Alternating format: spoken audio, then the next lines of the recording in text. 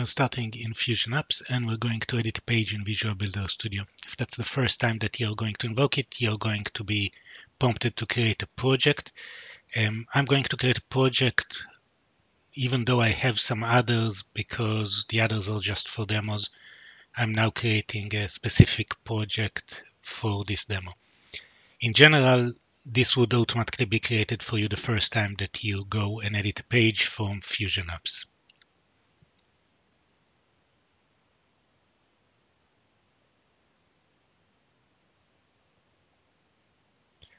Once it's created, we're going to go back into the project homepage. We can see our workspace here.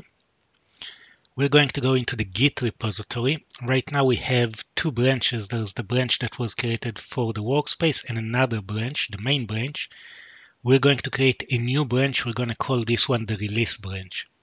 Into the release branch, which is going to be based on the main branch for now, we're going to put only changes that we actually want to release.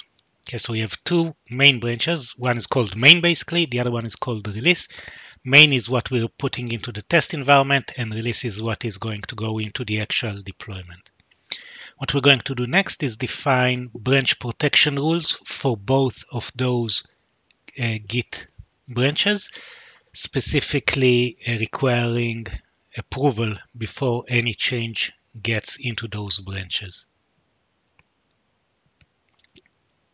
So we'll define two rules, one for each one of those branches. That's the same format of rule.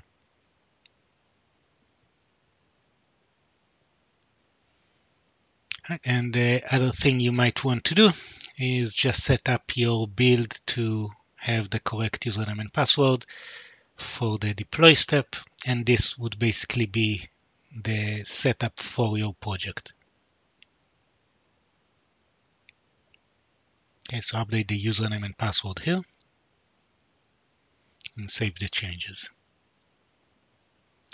Right, so now we can close this window of Visual Builder Studio and go back into our application and do the edit page in Visual Builder, picking up the project that we have. Again, this is supposed to be just one project in your environment. And now we can make some changes. So for example, on this page, we might want to hide or show some things. For example, there's no edit button here, so we can enable this edit button by turning this one into true. Okay. This is one change that we can do here. We can also enable another edit icon in another location in this module. Again, just editing those properties over here in our Visual Builder Studio Express mode.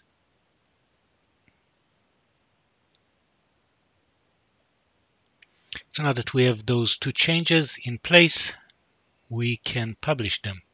So publish them would create a merge request that would aim to take those changes and put them into the main branch of code.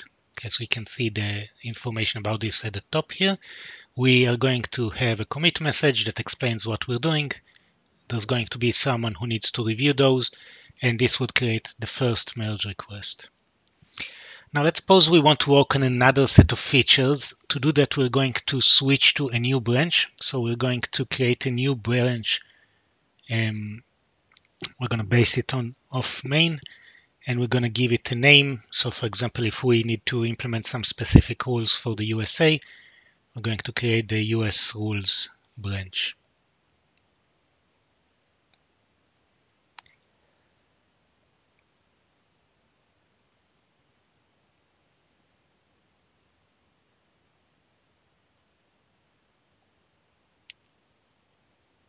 So we're going to add a new rule here.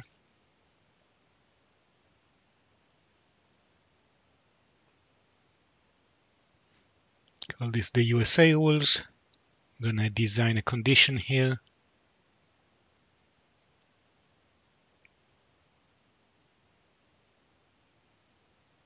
Pick up United States as the country. So this would be our condition. And then, for example, one thing we can do is hide this whole section, so make it hidden by default. All right, so this is the second set of changes. And again, what we're going to do here is we're going to publish those changes, creating another merge request, again targeting our main branch. So again, give a good description of the changes that you did and click publish. You can see that we have 6 files that this change specifically touched. Right, so this is the next change, and we're going to do one more set of changes. So again, another feature. So we're again going to create a new branch and base it off the main branch. And this one is specifically going to deal with another page completely. It's going to be, for example, the learning modules. So we're going to create a branch for the learning module.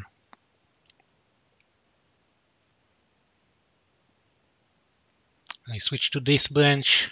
We can close this window, switch to a completely different page from this menu up here. For example, we can pick up this page here, open it in our Express editor, and again do some modifications. For example, again, we can show or hide specific items in our page. And again, once we are done with the changes, we can click the publish, and this will create the third merge request into our main branch.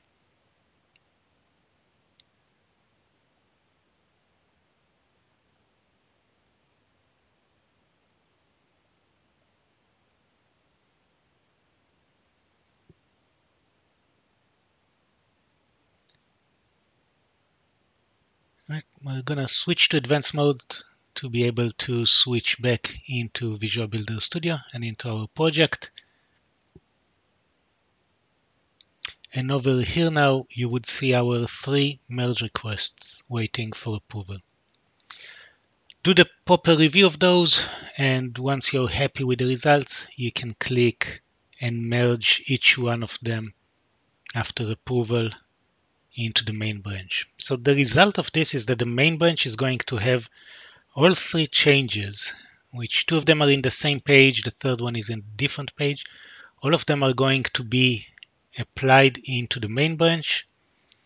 If you deploy it now into your test environment, for example, you'll be able to see and work with all of those changes and see how they behave.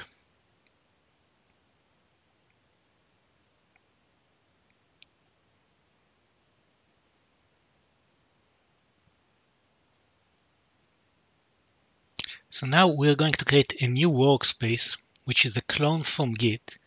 And this is going to be the workspace in which we are going to pick the specific feature we actually want to promote further. So this is going to be based on our release branch, which again, remember, it's based on the base structure of our project without any of the extensions applying to it right now.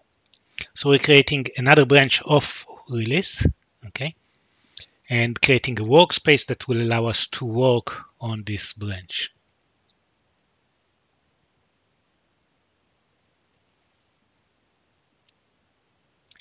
And here we can use the Cherrypick functionality to pick up specific changes and bring them into this branch. Now, which changes you want to choose, what's the revision ID, that's something that you can get from the project itself. So what I'm going to do here is I'm going to have this tab show me the project, and I'm going to open the workspace in a separate tab. And then if I go into our Git repository and I'm going to look at the main branch, and I'm going to look at the log, and I'll do the diagram view. So this is text, and you can also see it in diagram. And you can see here that we had 3 branches out of it, and we merged each one of them in a separate process into the main. Now what I want to do is I want to take specific changes and bring them into the Cherrypick workspace. So there's an ID here that I can click on, for example, for this set of changes, and I can copy this number over here into my clipboard. You can see the 2 files that have changed, and then I can go into my workspace and I can use the Cherrypick feature. I'll paste the ID that I copied, do a search. You can see again the 2 files that change. You can actually expand it over here and see the specific changes, and I'm going to cherry pick those into my current branch. Okay, so those are these two changes. And this is in the personal details page, two changes that we did over there. If I navigate back, I can also pick up the changes I did for the learning module. So again, click on the commit over here. You'll get the files that have changed. Okay, you can see this is in a different file. Okay, we have 3 files here that have changed. I'm going to copy this and again go back into my environment, do again a cherry pick, do a search for the value I just copied. I can see the 3 files. Because I already did some changes, I'm going to commit them as well before bringing in the other changes. So those are the personal page changes that I'm going to commit. And then I'm going to cherry pick the other 3 files that are dealing with learning into my workspace. And again, I can now commit those changes.